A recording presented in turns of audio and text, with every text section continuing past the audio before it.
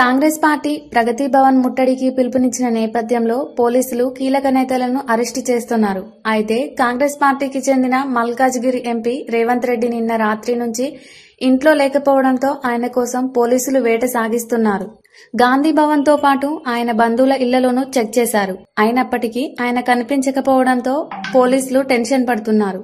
ప్రగతి భవన్ ముట్టడికి రేవంత్ రెడ్డి బయలుదేరితే వేల సంఖ్యలో కాంగ్రెస్ కార్యకర్తలు తరలి వస్తారని, దీంతో ఉద్రిక్త పరిస్థితులు చోటు చేసుకునే అవకాశం ఉంటుందని ముందస్తుగా ఆయన్ను అరెస్టు చేసేందుకు గాలిస్తున్నారు. అలాగే కాంగ్రెస్ సీనియర్ నేత బట్టి విక్రమార్క, శ్రీధర్ బాబు, షబ్బీర్ అలీ, పొన్నాల లక్ష్మయ్యను పోలీసులు హౌస్ అరెస్ట్ చేశారు. ఆర్టీసీ కార్మికుల సమస్యపై నేడు ప్రగతి భవన్ ముట్టడికి కాంగ్రెస్ పిలుపునిచ్చిన విషయం తెలిసిందే. ఈ నేపథ్యంలో పోలీసులు కీలక నేతలను ఎక్కడికక్కడే అరెస్టు చేస్తున్నారు. మాజీ ఎమ్మెల్యే విష్ణువర్ధన్ ను చిక్కడపల్లి పోలీసులు హౌస్ అరెస్ట్ చేశారు. మిర్యాలగూడలో, సంగారెడ్డి జిల్లా జోగిపేటలో కాంగ్రెస్ నేతలను ముందస్తు అరెస్టు చేశారు.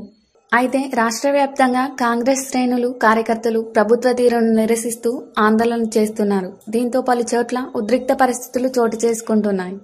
ప్రగతి భవన్ వద్ద పోలీసులు భారీ సంఖ్యలో మోహరించారు. ఏ క్షణంలోనైనా కాంగ్రెస్ పార్టీ శ్రేణులు, కార్యకర్తలు వచ్చి ముట్టడికి ప్రయత్నిస్తారన్న నేపథ్యంలో భద్రతను పెంచారు. ఎవరైనా వచ్చి ఆందోళన చేపట్టక ముందే అరెస్టులు చేసి తరలించేందుకు వాహనాలు సిద్ధంగా ఉంచారు. ఖైరతాబాద్, పంజాగుట్ట, సోమాజిగూడ, ఎల్బీనగర్ ప్రాంతాల్లో పోలీసులు భారీగా మోహరించారు. ప్రగతి భవన్ చుట్టుపక్కన ఉన్న హోటళ్లలో పోలీసులు తనిఖీలు చేస్తున్నారు.